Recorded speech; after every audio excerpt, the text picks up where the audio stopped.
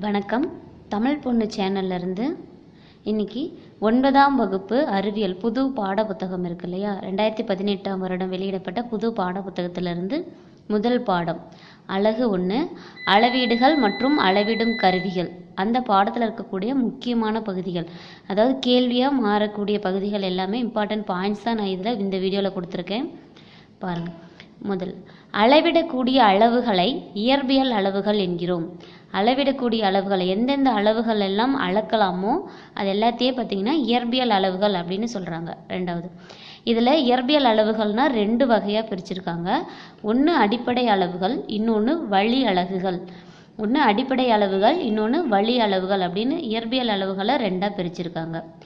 வேறு எந்த ஒரு அளவினாலும் குறிப்பிட முடியாத அளவுகளை அடிப்படை அளவுகள் என்கிறோம். இந்த அடிப்படை அளவுகள்னா என்னன்னா, அதை வேறு எந்த அளவினாலும் குறிப்பிட முடியாது, அப்படி இருந்தால் அது அடிப்படை அளவுகள் சொல்கிறோம். அதுக்கு எடுத்துக்காட்டு நீளம், நிறை, காலம், வெப்பநிலை, இதெல்லாம் அடிப்படை அளவுகள் அப்படின்னு சொல்கிறாங்க. அடுத்தது, வேறு அளவுகளினால் குறிப்பிடக்கூடிய அளவுகள் வழி அளவுகள் எனப்படும். வேறு அளவினால் குறிப்பிட முடிஞ்சிச்சுன்னா அந்த அளவுகளை வழி அளவுகள் அப்படின்னு சொல்கிறோம். அதுக்கு எடுத்துக்காட்டு பரப்பளவு, கன அளவு, அடர்த்தி. வழி அளவுக்கு எடுத்துக்காட்டு பரப்பளவு, கன அளவு, அடர்த்தி. நம் முன்னோர்கள் முழம், பர்லாங், மைல் போன்ற அலகுகளை பயன்படுத்தினார்கள். அதாவது இதுக்கு முன்னாடி பார்த்தீங்கன்னா முழம், அதாவது பூ கொடுக்கணும்னா 1 முழம் கொடுங்க, 2 முழம் கொடுங்க, அந்த மாதிரி இப்பவுமே நம்ம பயன்படுத்திட்டு தான் வரோம். ஸோ முழம் அப்படிங்கிற வார்த்தையையும் பர்லாங்கு, அதாவது இத்தனை அடி, ஒரு 660 அடி தான் ஒரு பர்லாங்குன்னு சொல்லுவாங்க. ஸோ அந்த மாதிரி பர்லாங்கு அப்படிங்கிற வார்த்தையையும் மைல் இப்பயுமே பயன்படுத்துகிறோம். 5 மைல் 10 மைல்னு சொல்லி மைல் அப்படிங்கிற வார்த்தையும் பார்த்தீங்கன்னா பயன்படுத்திட்டு வந்தாங்க. இதில் நம்மளுக்கு முக்கியமாக ஞாபகம் வச்சுக்க வேண்டியது, பர்லாங் அப்படின்னா பார்த்தீங்கன்னா 660 அடி சேர்ந்தது தான் ஒரு பர்லாங்கு. பர்லாங்கு 660 அடி சேர்ந்தது தான் ஒரு பர்லாங்கு. 1 மைல் அப்படின்னா 5280 அடி சேர்ந்தது தான் 1 மைல். சரிங்களா, அது ஞாபகம் வச்சுக்கணும். அடுத்தது எஸ்ஐ அலகு முறை அப்படின்னு ஒன்று பார்ப்போம். அதுக்கு முன்னாடி பார்த்தீங்கன்னா எஸ்ஐ அலகு முறைக்கு முன்னாடி நம் முன்னோர்கள் பயன்படுத்திய முறைகள் தான் CGS method, FPS method, MKS method. இதெல்லாம் பார்த்தீங்கன்னா பயன்படுத்திட்டு வந்துட்டு இருந்தாங்க. ஸோ அதற்கான தெளிவான விளக்கம் தான் இது. சிஜிஎஸ் மெத்தட் அப்படின்னா இதை நீளத்தை அளக்கக்கூடியது சென்டிமீட்டர், அதாவது சிங்கிறது சென்டிமீட்டர், ஜிங்கிறது கிராம், எஸ்ங்கிறது வினாடி, அதாவது செகண்ட், வினாடி. அப்போ நீளத்தை அளக்கக்கூடியது சென்டிமீட்டர் அளவுகளாலும், நிறைய அளக்கக்கூடியதை கிராம் அளவுகளாலும், காலத்தை வினாடி அளவுகளாலும் அளந்தது தான் சிஜிஎஸ் மெத்தட். அடுத்து எஃபிஎஸ் மெத்தடில் நீளம்ங்கிறது அடினாலும், நிறைங்கிறது பவுண்ட் அப்படிங்கிற அலகாலும், காலம்ங்கிறது வினாடி அப்படிங்கிற அலகாலும் அளக்கப்பட்டது தான் எஃபிஎஸ் மெத்தட். எம்கேஎஸ் மெத்தடுங்கிறது பாருங்கள், எம்னா மீட்டர், கேனா கிலோகிராம், எஸ்னா வினாடி. ஸோ நீளம்ங்கிறது மீட்டர் அளவாலும், நிறை என்பது கிலோகிராம் அளவாலும், காலம் என்பது வினாடி அளவாலும் அளக்கப்பட்டது தான் எம்கேஎஸ் மெத்தட். இந்த மெத்தட்லாம் இது சிஜிஎஸ், எஃபிஎஸ், எம்கேஎஸ் மட்டும் ஞாபகம் இருந்தால் போதும். இதை நம்ம பார்த்திங்கன்னா இந்த நேமிங்கில் வச்சு நம்ம எழுத முடியும். அடுத்து எஸ்ஐ அலகுமுறை பரிந்துரைக்கப்பட்ட வருடம்னா 1960வது வருடம். ஸோ 1960 தான் எஸ்ஐ அலகுமுறை, அதாவது எல்லா நாடுகளுக்கும் சேர்ந்து ஒரு பொதுவான அலகுகள் வேணும் அப்படின்னு எஸ்ஐ அலகுமுறையை பரிந்துரைக்கிறாங்க. எந்த வருடம்னா 1960வது வருடம். எஸ்ஐ அலகுமுறை பார்த்திங்கன்னா 7 அடிப்படை அளவுகள், அதாவது அடிப்படை அலகுகளுக்கு இன்னொரு பேர் அடிமான அலகுகள் அப்படின்னு இன்னொரு பேர் இருக்குது. எஸ்ஐ அலகுமுறையில் 7 அடிப்படை அலகுகள், அதாவது அடிமான அலகுகள் உள்ளன. அந்த 7ம் என்னென்னா நீளம், நிறை, காலம், வெப்பநிலை, மின்னோட்டம், ஒளிச்செறிவு, பொருளின் அளவு. இதுதான் அந்த 7 அடிப்படை அளவுகள். இந்த அடிப்படை அலகுகளுக்கு உண்டான அலகுகளும் குறியீடுகளும் தான் இது. இப்போ நீளம் என்பது மீட்டர் என்னும் அலகாலும், குறியீடு எம் என்ற குறியீடாலும் குறிக்கப்படுகிறது. நீளம்னா மீட்டர், நிறைனா கிலோகிராம், காலம்னா வினாடி, வெப்பநிலைனா கெல்வின், மின்னோட்டம்னா ஆம்பியர், ஒளிச்செறிவுனா கேண்டிலா, பொருளின் அளவுனா மோல். இந்த அலகுகளால் குறியிடப்படுகிறது. இது அடிப்படை அளவுகள். எஸ்ஐ அலகுமுறையில் அடிப்படை அலகுகள் எத்தனைனா 7, ஞாபகம் வச்சுக்கணும். அடுத்தது நாம் பார்க்க போகிறது வள்ளி அலகுகள். அடுத்தது பாருங்க, அந்த அடிப்படை அளவுகளை தொடர்ந்து வரக்கூடியது வள்ளி அளவுகள் அப்படின்னு பார்த்தோம். இப்போ இந்த வள்ளி அளவுகளை ஸ்கூல் புக்கில் வந்து பார்த்தீங்கன்னா மொத்தம் 10 அலகுகளை கொடுத்துருக்காங்க. அதுக்கான வாய்ப்பாடு, அதுக்கான அலகுகள் தான் இந்த அட்டவணையில் படுத்திருக்கேன்.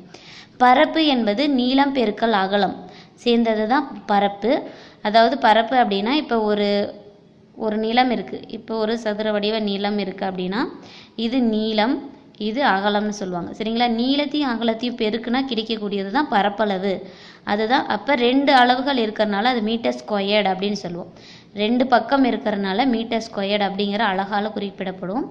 அடுத்து பருமன். பருமன்னா நீளத்தையும் பெருக்கணும், அகலத்தையும் பெருக்கணும், உயரத்தையும் பெருக்கணும். அதாவது நீளம், அகலம் ப்ளஸ் இதுக்குள்ளார இருக்கிற உயரம், இது எல்லாத்தையும் பெருக்குனா கிடைக்கக்கூடியது தான் பருமன் அளவு. அப்போ அது வந்து 3 பரப்பு இருக்கிறதுனால பார்த்தீங்கன்னா மீட்டர் கியூப் அப்படிங்கிற அழகால் குறிப்பிடுறோம். அடுத்தது அடர்த்தி. அடர்த்தி அப்படின்னா நிறை பெருக்கல் பருமன். நிறையையும் பருமனையும் பெருக்குனா கிடைக்கக்கூடியது தான் அடர்த்தி.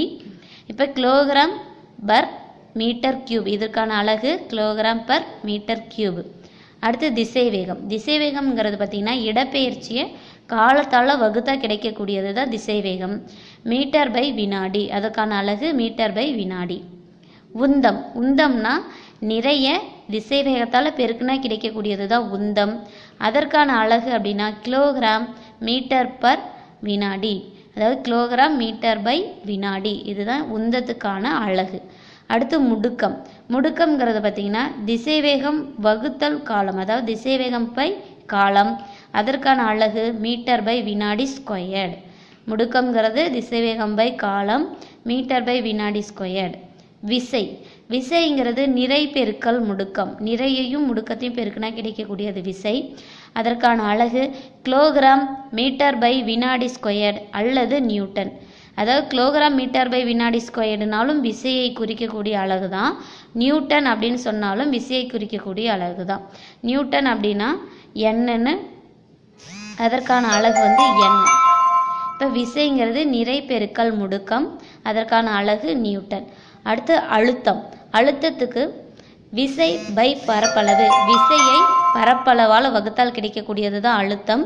அது நியூட்டன் பை மீட்டர் ஸ்கொயர்டு என்னும் அழகால் குறிப்பிடப்படுகிறது. நியூட்டனை மீட்டர் ஸ்கொயர்டால் வகுத்தால் கிடைக்கக்கூடியது தான் அழுத்தம். அதுக்கு இன்னொரு அலகு இருக்குது, அதோட பேர் பாஸ்கல். PA என குறியீடால் குறிப்பிடப்படுகிறது. அழுத்தத்துக்கு இன்னொரு அலகு பாஸ்கல், PA எனும் குறியீடால் குறிப்பிடப்படுகிறது. அடுத்தது ஆற்றல். ஆற்றல் அப்படிங்கிறது இன்னொரு நேம் வேலைன்னு சொல்லுவாங்க. வேலை ஆற்றல் இல்லை ஆற்றல் மட்டுமே கொடுக்கலாம்.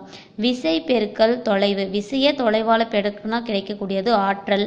அதற்கான அலகு நியூட்டன் பை மீட்டர் அல்லது ஜூல் எனப்படும். ஸோ ஆற்றலின் அலகு ஜூல், நியூட்டன் பை மீட்டர் அல்லது ஜூல். பரப்பு இழுவிசை. பரப்பு இழுவிசைங்கிறது விசை பெருக்கல் நீளம், அதோட அலகு நியூட்டன் பை மீட்டர், இதுதான் அதோட அலகு. பரப்பு இழுவிசைங்கிறது விசை பெருக்கல் நீளம், நியூட்டன் பை மீட்டர். இது எல்லாமே பார்த்தீங்கன்னா வழி அலகுகள் கீழே வரும். அதாவது பரப்பு, பருமன், அடர்த்தி, திசைவேகம், உந்தம், முடுக்கம், விசை, அழுத்தம், ஆற்றல், பரப்பு இழுவிசை, இது எல்லாமே வழி அளவுகள், அதற்கான வாய்ப்பாடுகள், அதற்கான அலகுகள் தான் பார்த்தோம். இப்போ அடுத்தடுத்து பார்க்கலாம். போர்ட் நைட் அப்படி என்பது 2 வாரங்கள் அல்லது 14 நாட்கள். போர்ட் நைட் அப்படின்னா என்னன்னா 2 வாரங்கள் தான் போர்ட் நைட்னு சொல்லுவாங்க, அல்லது 14 நாட்கள். அடுத்து ஒரு கணம் என்பது, ஒரு கணம்னா 1/40 மணி நேரம் அல்லது 1.5 நிமிடம். அதாவது ஒரு கணத்தில் ஒரு வேலை செஞ்சிருவோம் அப்படின்னு சொல்கிறாங்க இல்லையா, அந்த ஒரு கணம்னா என்னென்னா 1/40 மணி நேரம் அல்லது 1.5 நிமிடம். ஆட்டோமஸ் என்பது 1/6.25 வினாடி அல்லது 160 மில்லி வினாடி. ஆட்டோமஸ்னா 1/6.25 வினாடி அல்லது 160 மில்லி வினாடி. கழுதை திறன். கழுதை திறன்னா என்னென்னா 250 வாட், ஏறக்குறைய 250 வாட்டு தான் ஒரு கழுதை திறன்னு சொல்லுவாங்க. அல்லது குதிரை திறனில் 1/3 மடங்கு தான் கழுதை திறன். குதிரை திறனில் 3ல் 1 பங்கு தான் கழுதை திறன் அர்த்தம். ஸோ 250 வாட், ஏறக்குறைய 250 வாட்னாலும் கழுதை திறன் அல்லது குதிரை திறன்